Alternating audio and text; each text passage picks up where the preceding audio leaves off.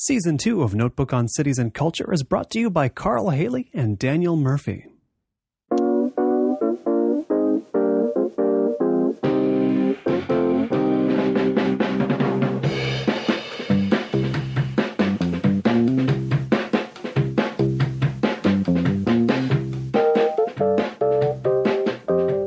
Under any other circumstances, I think I would ask how much sense it makes to both create art and venerate the faking of art. But in your case, it seems like exactly the correct thing to do. It seems like it's totally in line with your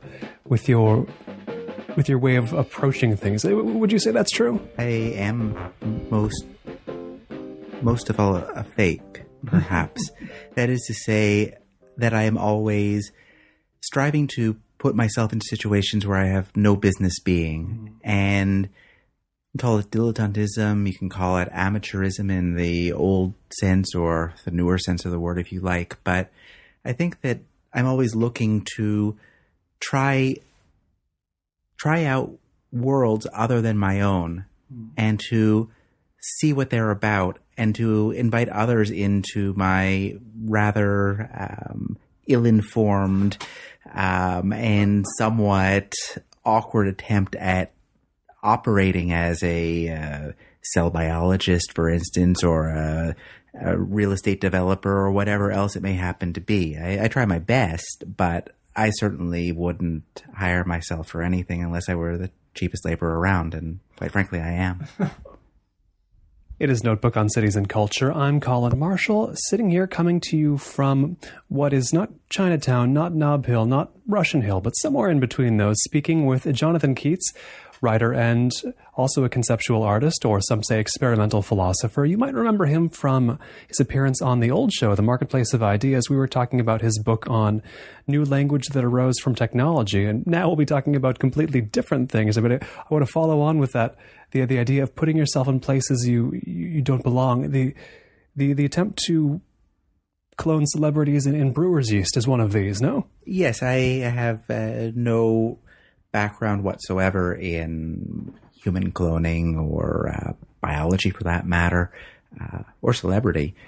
But I guess that I came up with this title for myself, rather grandiose but somewhat meaningless, calling myself an experimental philosopher, because it was just vague enough, just open enough to kind of admit everything that I do and synthesize it in some way that made sense to me. I guess that I've ended up in this human cloning business, as in the case of all of my projects, writing as well as art, out of an attempt to pursue my own curiosity about the world and to undertake what I think of as thought experiments, but not in the traditional stodgy way that happens in a university, in a philosophy department, where a thought experiment is done on a specific problem in a language that is accessible to approximately 12 people. Rather, what I'm trying to do is to undertake thought experiments in public and to involve as many people as possible in those experiments in an open-ended way. And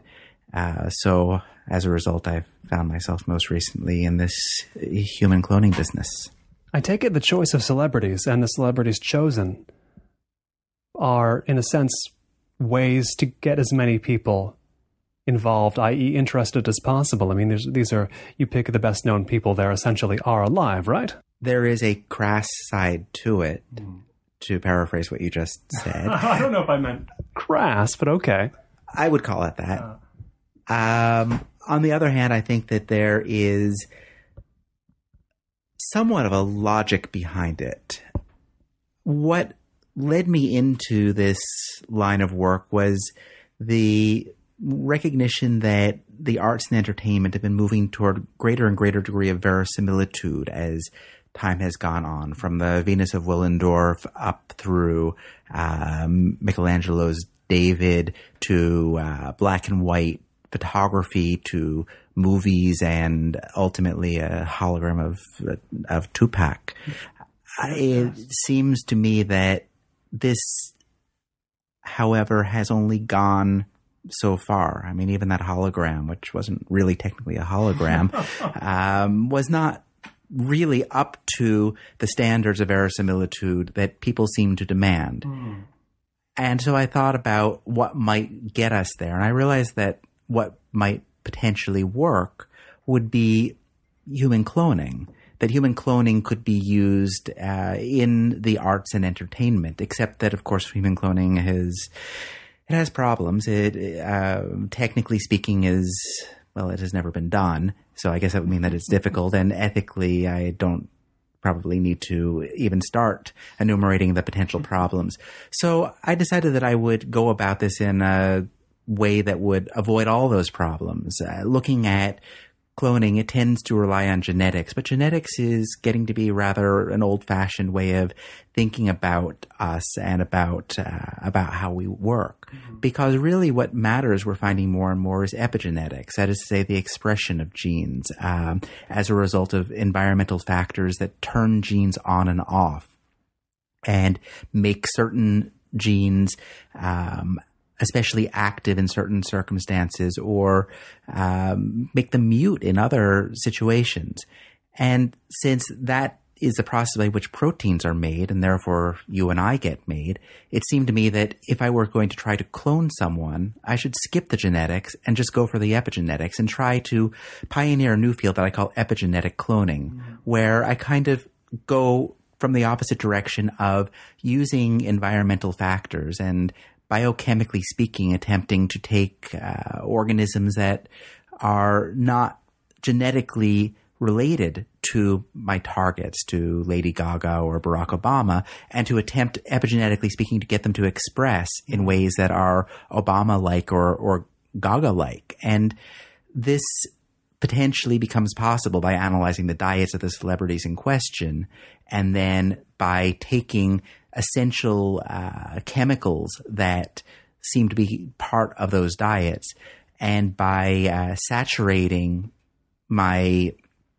target cells, which happen to be yeast cells, in those chemicals to induce epigenetic changes such that they become clones, not in the sense that the yeast is going to be very good at running the country or even performing on stage, but still that it can potentially at a cellular level become an epigenetic clone of the celebrity in question. And then I'm carrying this forward, of course, to human epigenetic cloning, offering people the opportunity to become the clone of, say, George Washington or Jesus Christ, where I am creating a program that you will go into with various drugs and potentially other stimulants that will cause epigenetic changes in you that will make you Washingtonian, for instance. But all this is a very roundabout way of saying that the reason that I have chosen the figures I have is because,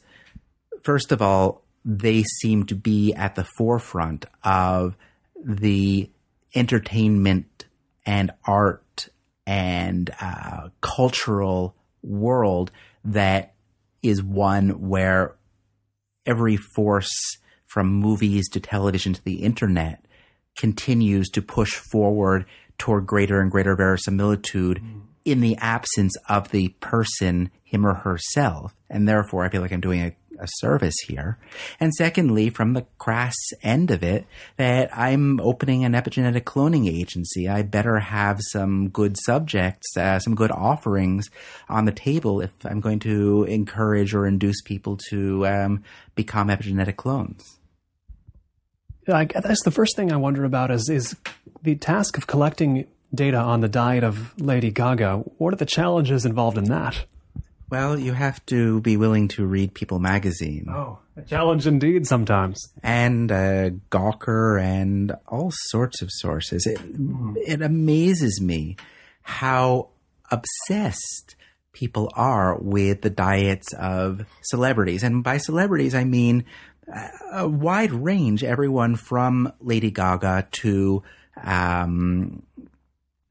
Michael Phelps, to Barack Obama. The amount that is devoted to whether Obama had the ribs or burger on the campaign trail, there's more attention given to that than foreign policy, it sometimes seems.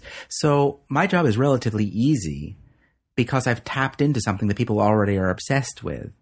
And that to me suggests that I'm in the right place, not only because I'm lazy and it is a lot easier to operate in this space, but also because all of my projects really involve, I think, delving into our interests, our obsessions, and our assumptions as a society, trying to find the things that are in circulation already and putting them together in ways that maybe they were not meant to be put together. So cloning, and even human cloning, is certainly one current.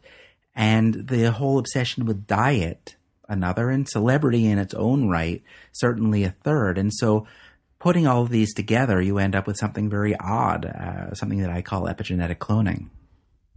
It does surprise me that so much diet information is really available, but then it kind of doesn't when you lay it out like that.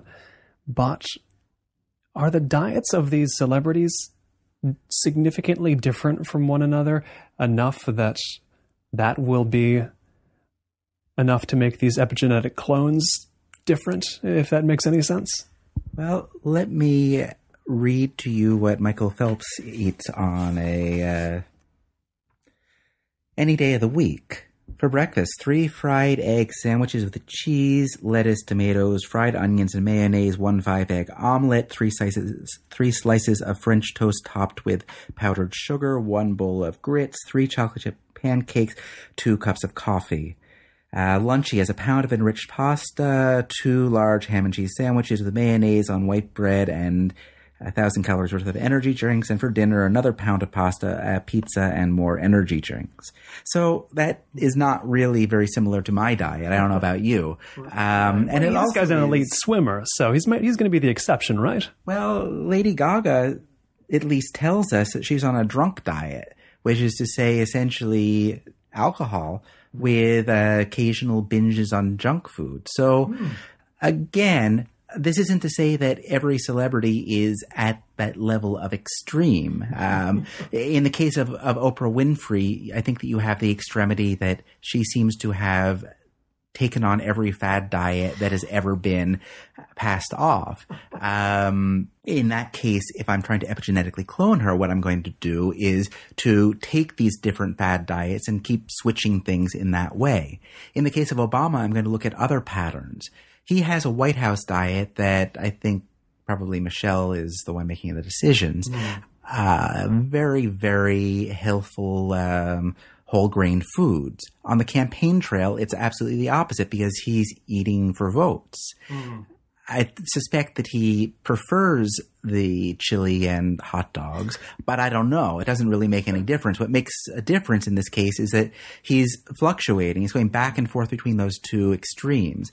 And also that he, at least back in the first campaign, he said that one of his favorite foods was Nicorette. He used to be a smoker, and at least until recently, he was chewing Nicorette. So in the case of my yeast colony that will be cloned to become Obama, I will include nicotine in that diet.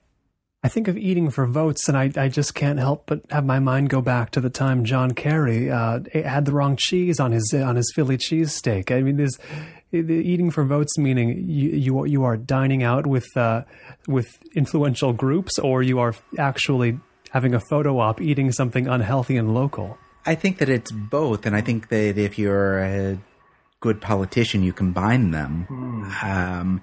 Certainly, the campaign trail seems to be primarily a path of familiarity or feigning familiarity with as many constituencies as possible. And what we eat is so much a part of who we are socially. The dining room, the kitchen, the sitting together at a table is so much a part of the social nexus, and probably is one of the origins of it. So that I think that it is actually a very powerful signifier looking at what the president is eating and who he's eating it with. The fact that he's sitting not at a table, but he's sitting up at the counter at a diner. This is a very powerful signifier. With the amount of people who are enthusiastically following the diets of their favorite celebrities are already, I mean, can we say they are engaged in a project of trying to make themselves epigenetic clones of their idols? I've thought about this, and I think that may be the consequence. It also may be the consequence of husband and wife, for instance, who are mostly eating the same things, that there's some sort of a closeness that comes about through some epigenetic means. I would not say that it has been intentional, as far as I know. I mean, you can always start out by Googling, and epigenetic cloning is not a term that comes up until now, yes. I hope. I would say that there is some level of emulation that is taking place when you go on the diet of your favorite celebrity, and that emulation taking place is certainly an urge to become a clone of that celebrity, but it is not an urge that is scientifically motivated or scientifically vetted. It's more of a simple imitative impulse. Yes, it is. And if you think about science, what it is and what it does, I think that there is a very strong vernacular foundation for it, which is to say that what goes on inside the Large Hadron Collider is not at all similar to what goes on in your kitchen. But certainly the path from looking up at the stars and kicking the dirt to the Large Hadron Collider is one of familiar observation and trying to make sense of whatever it is that you experience, and coming up with a theory to explain it, and then coming up with observations that can support that theory or not, and so forth. This sort of bootstrapping. So to me, it always makes sense to attempt to regroup, so to speak, to think about how we can find that vernacular again. And that is, I guess, another reason why I call myself an experimental philosopher. Experimental philosopher, or a natural philosopher. This is a term that comes out of the 17th, 18th century, and it is a term for someone who would go about experimenting on anything, everything, him or herself, for that matter, trying to figure things out.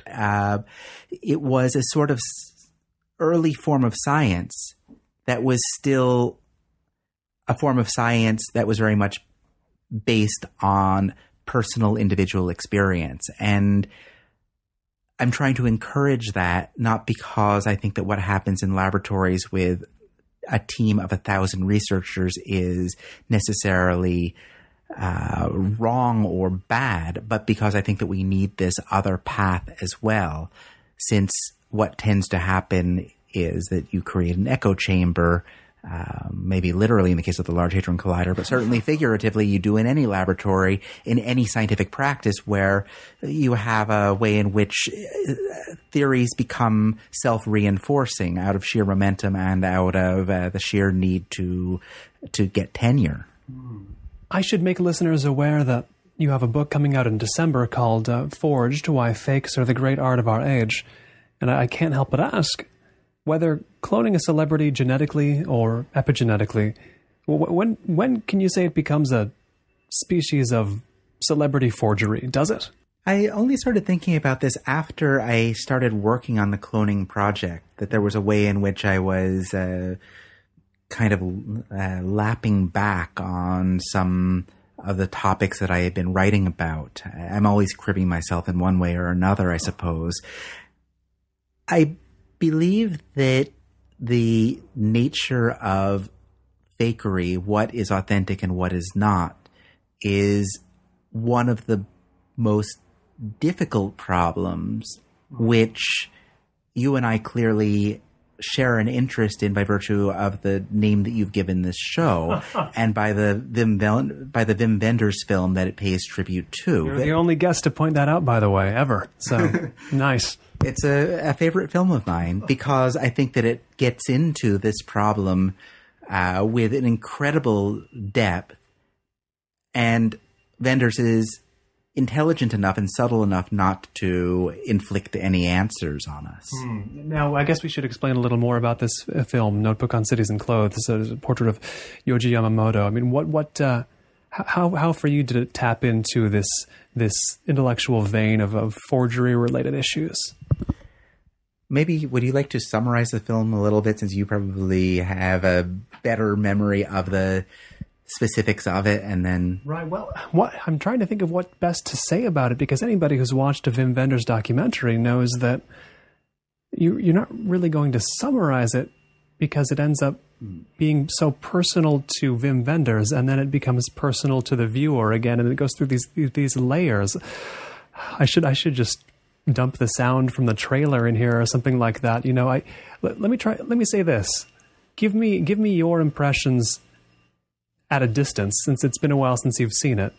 I'll fill in what I need to, but what through your own filters, what do you remember that is relevant?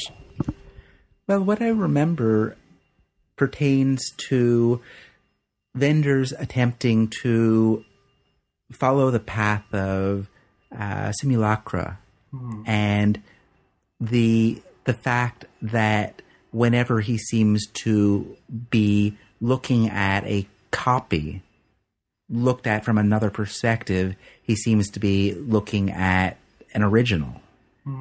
The Hall of Mirrors, intellectually, that he is exploring in the film, to me feels like a perfect parallel to the mirroring that takes place between original and copy, that we take to be a one-to-one correspondence. But of course, as anyone who's ever looked at a kaleidoscope knows, one-to-one correspondence no longer is one-to-one the moment that one thing starts reflecting off another. You know, there's another film more in the zeitgeist, now that I think about it, that may be relevant to discuss here, which is Abbas Kiarostami's Certified Copy. Was that one you saw? I have not seen that. Ah, you got to see that now I'm making you a recommendation, a Certified Copy. But I'm sure it's a film you've heard of, right? It is on the Netflix list. Near the top of the queue, I hope? Is it at least within the top 20, 30? I think this queue only goes to 30. Oh, okay. Fair enough. Most people's go to about 500, 400 of which they will never see in their lifetime. So you're playing it the right way. But the theme of forgery, what's a copy and what's real, it's not just those two films. It seems like it pops up almost wherever you want to find it. I mean, it's a theme more widely covered in an indirect way than one would initially think, no? Well, yes, there is an enormous amount of paranoia over whether something is authentic. And I think that this is partly to do with the fact that copying is nearly ubiquitous, and that the mode of copying produces, in many cases, something that is not qualitatively different from the original, because the original exists in a form that, given the technology of our time, can be in a perfect one-to-one correspondence with as many copies as you like. So if you look at the Industrial Revolution and the effect that had on the attitude toward a painting that was identical or similar to another one, I think that we're seeing a greater and greater extreme of what was already starting then. That is to say that if you look at an artist in the 1600s or 1700s, to be able to produce a perfect copy was extraordinary and was a tribute. But once the mechanical means to make reproduction in color especially came along for the image, suddenly the original became valuable because it was an original, and the relationship between image and object changed in a way.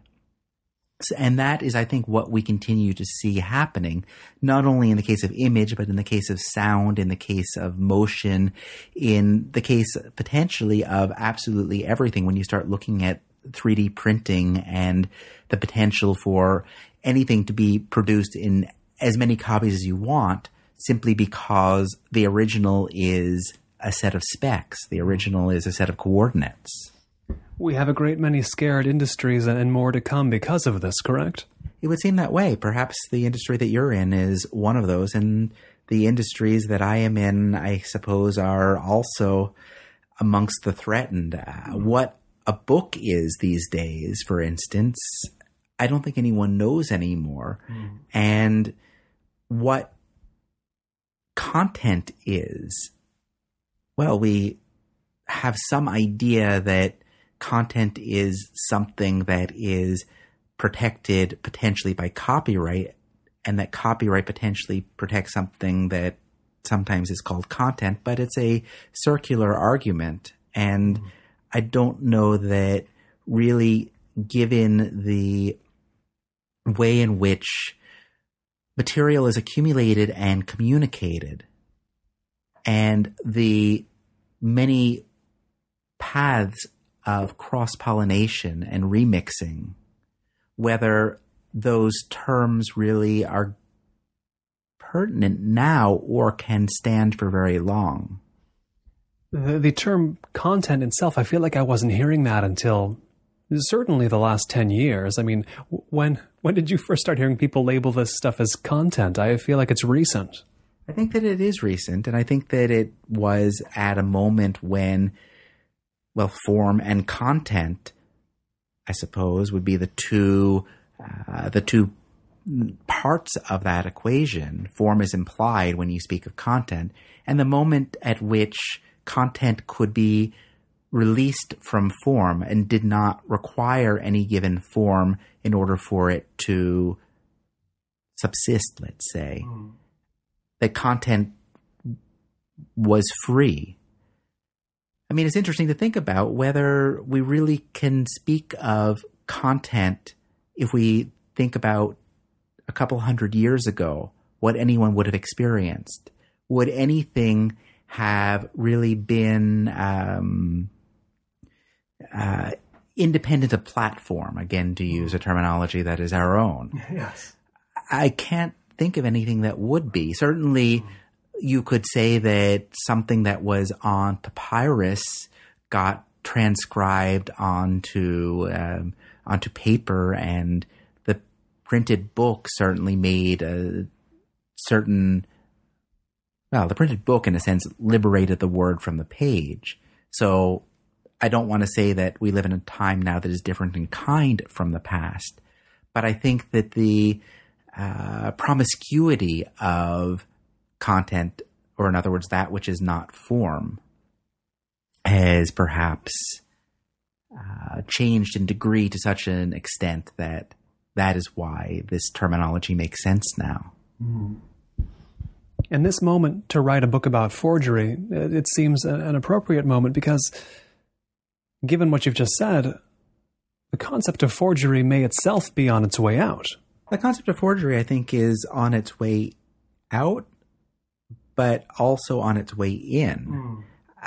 The more that we seem to be able to have anything, anywhere, anytime, because it is independent of platform, the more that the art world, for instance, the more that any sort of financial system will insist on this versus that, and this versus that, as it becomes more trivial, what the differences are between this and that, the more entrenched those economic forces will become in terms of insisting on that difference. So the idea of the trace of the artist is one that starts in the early 20th century really to become prevalent. The artist's hand,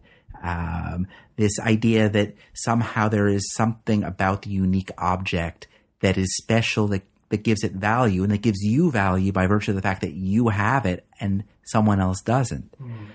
The more that technology allows, for instance, for the mass production of paintings using inkjet or some other technology that potentially are not differentiable from the so-called original, the more that happens, the more insistence there's going to be on the original being the original and therefore being special. This is the last artist I expected to bring up in any conversation, but my mind goes right to the vast operation run in malls across America by the late Thomas Kinkade, who would paint something like the Golden Gate Bridge here in San Francisco, and I guess print it in some form thousands of times. You could custom order the size even of the painting of the Golden Gate Bridge you'd buy from him, and then he would have one of his vast staff paint highlights of physical paint onto it in a process that, while aesthetically unappealing, to me at least, seems to fit into this liminal zone in this whole discussion, doesn't it? Were you aware of his way of doing things? I've actually spent a fair amount of time reading about him because he fascinates me in maybe a somewhat morbid way. You know more than I do about his method then, so go on. I don't know that I know more about it, but a sort of curious overlap, which really isn't one, but we'll pretend for the moment, is with the work of the single most forged artist in history, or so we're told, Corot. There's an expression that is that Corot made 1,000 paintings, of which 10,000 are in America. And the number goes up every time that you see this in print somewhere, if you look at the date when it was published. Corot was also one of the most tolerant of artists when it came to what we might now call forgery. And is that why there's so many? Because he didn't happen to care that much? There are a number of reasons that have to do with the style that he was painting in was so incredibly appealing that there were many artists who wanted to paint like that. And so sometimes they would bring him paintings to show him. And there was no attempt at deception necessarily. And he would say, well, yes, very good, but he would take his brush and then just put a dot of paint here and a dot there. And if you ever look at his paintings closely, you see that it's those little dots of paint that make a Corot, that make it so brilliant at the level of how he understood light. And so often what would happen is that the artist, having had those couple dots added, would say, well, you know, you've improved it so much, would you mind signing it as well? And Corot would apparently be happy to do so. But more generally, Corot doesn't really seem to have in any way tried to enforce his copyright on this aesthetic.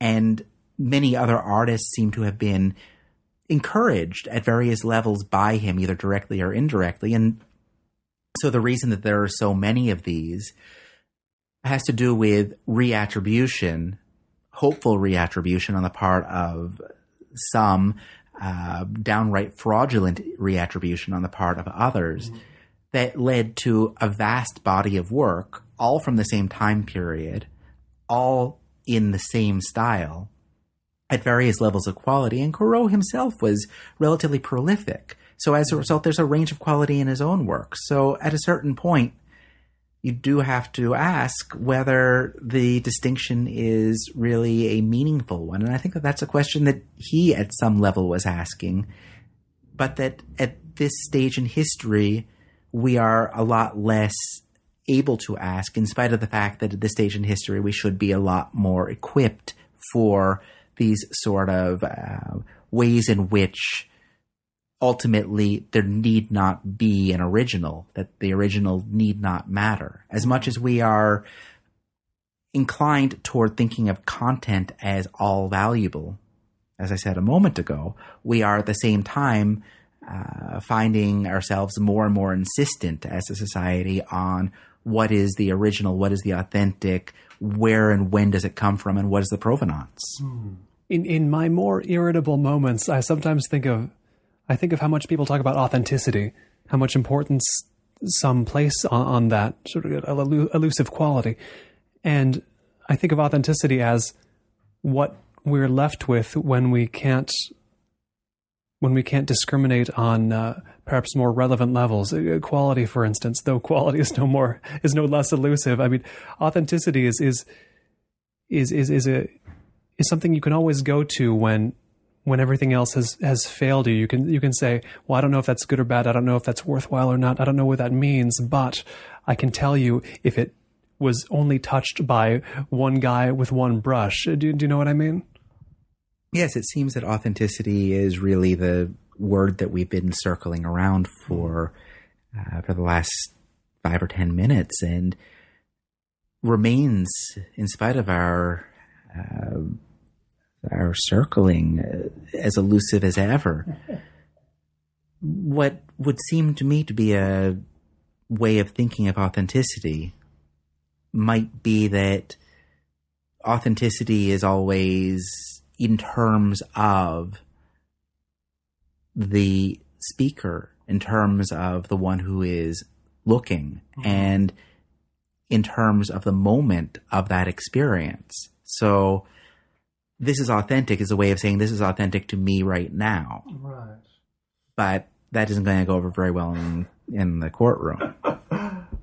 The example I always think of, I guess because I'm sitting here in San Francisco and I come from Los Angeles, both towns where food is very important, and the foods of the world have such a presence. People will get into conversations about what's the most authentic Vietnamese food or Thai food, what's the most authentic Mexican food, and it seems like at some point they're not arguing about how true it is to where it comes from, are they? You've heard these arguments, I'm sure.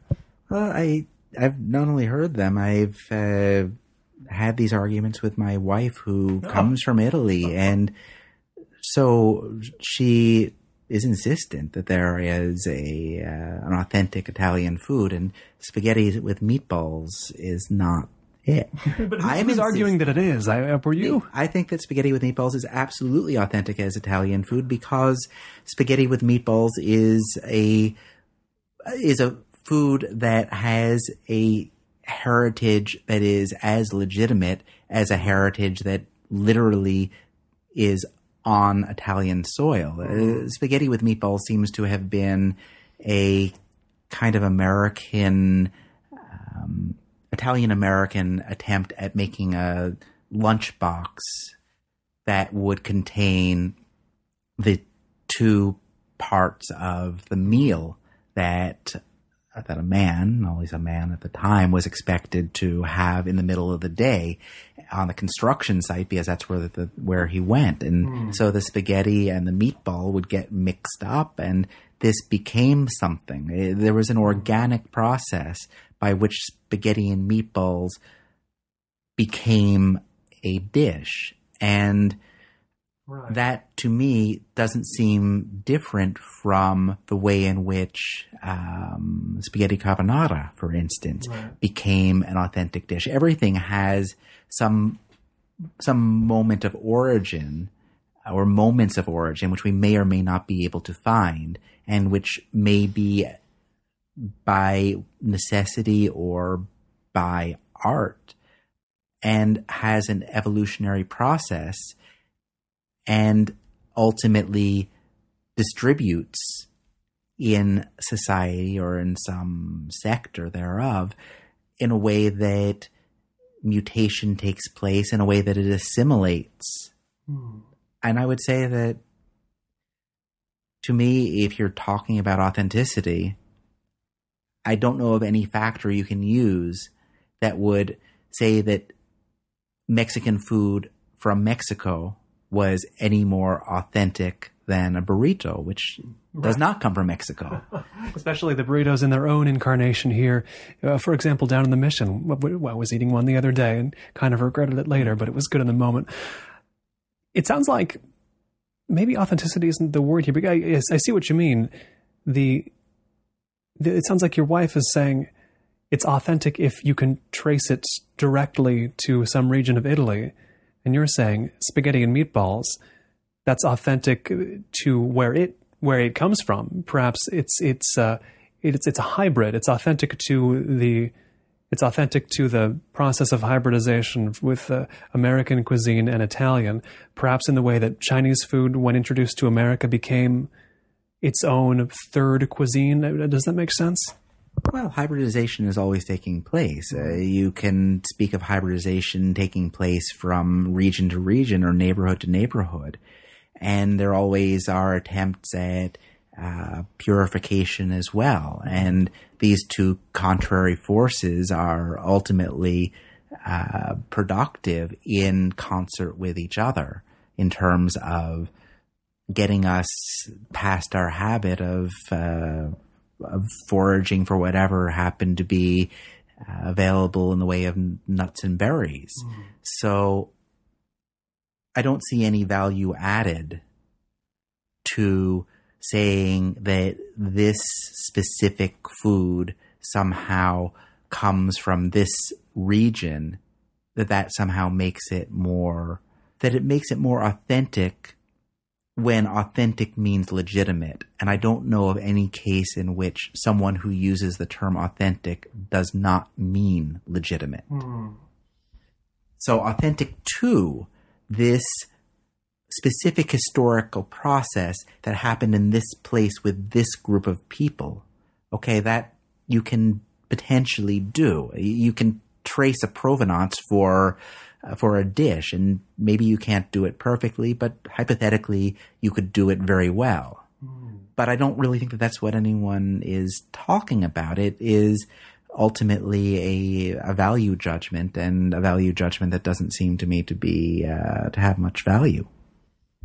It brings to mind a bit of a tension I sense here in San Francisco, where you make your home most of the year, which is that San Francisco seems caught between, on one side, adhering to its authentic, historical, aesthetic, political identity, but then also being the place, and maybe this is true more of the greater Bay Area, maybe this is more true of the greater Bay Area, but being the place where utopia might be achieved, where humanity's future is being tested. And those pull in opposite directions in some sense. Is that something you've felt here? San Francisco is at once, I think, incredibly smug and very insecure. And those might be slightly less positive ways of putting the two sides of it that you have just observed. And I think that neither of these things on its own is productive or appealing, but the two of them together actually are really interesting. There is this constant striving at the same time that there is this sense of having some enormous worth, and therefore there is momentum at the same time that there is some sort of sense of place. And the momentum is often going in directions that make absolutely no sense. And the reasons for thinking that things are the best of all possible worlds are often not especially well thought through or supportable. But that tension is highly appealing. Does it show up in your lived day-to-day experience of the place, or is it more of an abstraction that you can sort of draw from, that's kind of in the air, if you know what I mean? In San Francisco, it is very easy to experiment, to try things out. But at the same time, that San Francisco is a place that has a level of complacency to it because San Francisco sees itself as the most experimental place. There's nothing that makes you less experimental than that belief. So I feel that liberty, that freedom, at the same time that I feel that making use of that freedom in a way that actually engages people is so much more difficult than it seems to be in a place like New York, for instance, that is so many different things all of the time that there is not a clear through line, a clear identity that you need to struggle against. I notice that European visitors seem to enjoy San Francisco, and it gets talked about as the sort of most European city on the West Coast, and the other most acceptable city in America to European visitors seems to be New York. And I have the feeling, I mean, I enjoy those cities. I enjoy San Francisco. I feel like if I lived here, I might think to myself, well, I live in San Francisco. Does that mean I want to live in New York? And if I lived in New York, then I would think, well, does this mean I want to live in an actual European city? And find myself being pulled towards some sort of point of city origin from which these seem to have descended one by one. I don't know if that actually works when people move here, but do you see what I mean? It's almost like I feel like I might get pulled back through the previous versions of these cities back to the point of origin. That sounds very, very confusing now that I say it. But do you draw anything from that? First of all, your observation coincides with mine that Europeans tend to be most comfortable here and in New York. And in both cases, it may have to do with the history of immigration, and I think also to do with the physical environment, the urban quality, the piled upon or urban quality that you find in both places in different ways.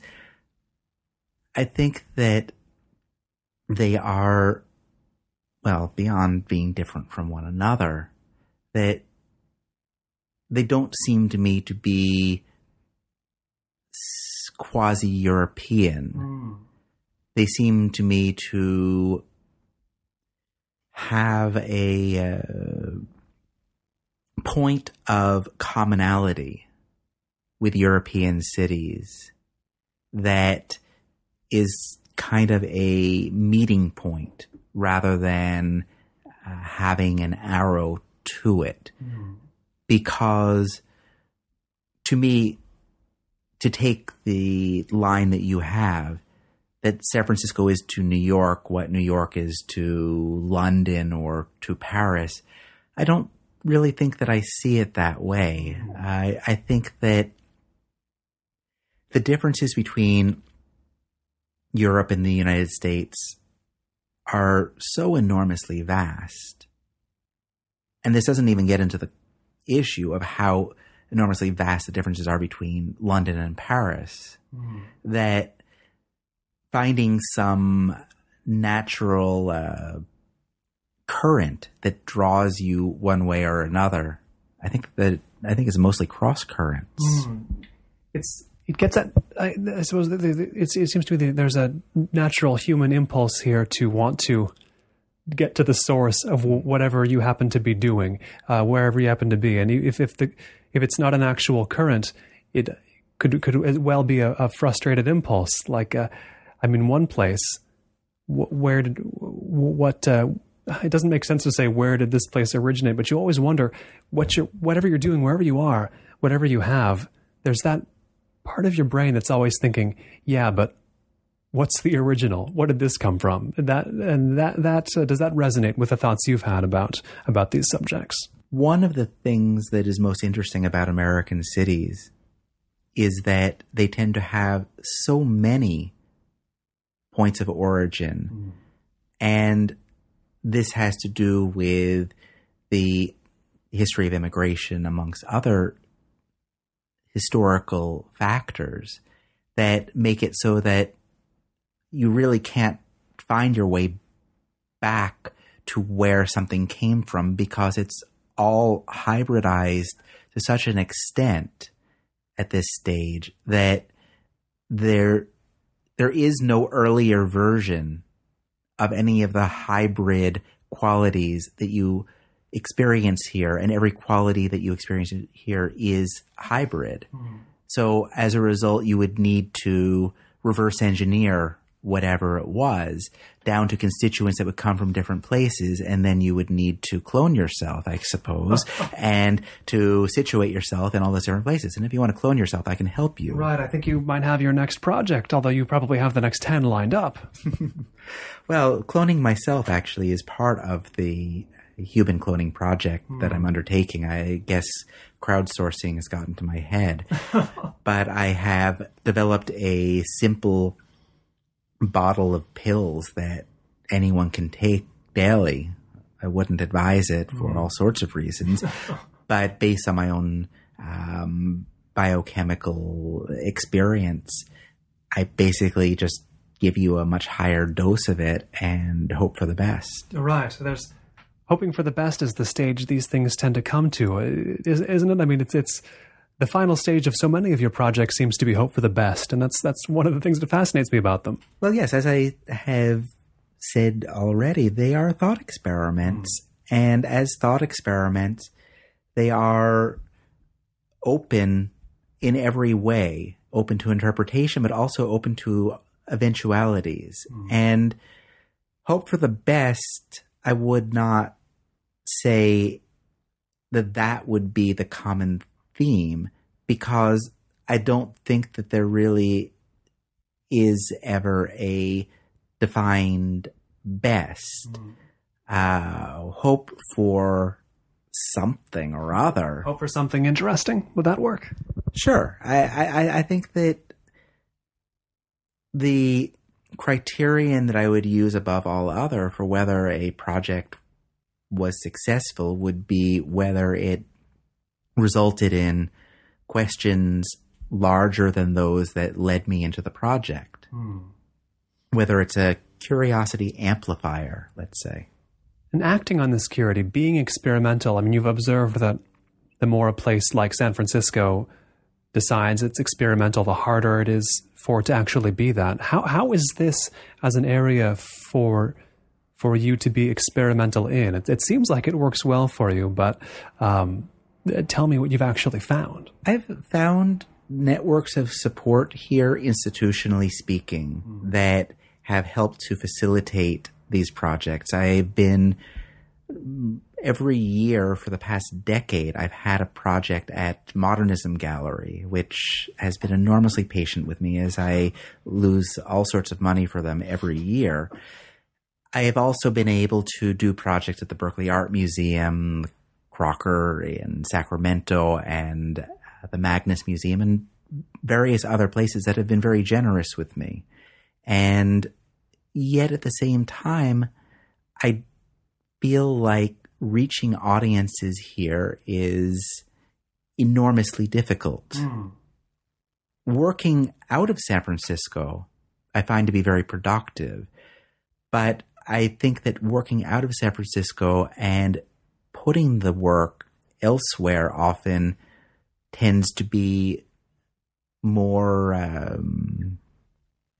productive in a certain way in terms of the thought experiment really taking off in unpredictable ways. And partly that elsewhere might be New York, for instance, or London, or someplace of the sort, of Berlin. But also that elsewhere is the everywhere that is the internet. And I try with my work always to keep it open source and to put it out into the media as a way of letting it exist independent of me in on the web, in this world that is everywhere and nowhere, where anyone can participate in it. Trying to engage San Francisco locals in this sort of work, I find that people tend to be quite courteous, and they feel like there's a certain level of obligation in a way. This is an experimental place after all. But at the same time, the willingness really to take the idea and see where it goes, that is very difficult to achieve here. I can't help but ask about this. I've been curious. You spend part of the year in Italy, and I wonder, as a culture, how you sense that place is receptive to, or would be receptive to, something like a grand scale thought experiment or experimental philosophy or the kinds of subjects you deal with. I really have no idea whether Italy culturally is into that kind of thing or not. So far, I've done a few projects in Italy.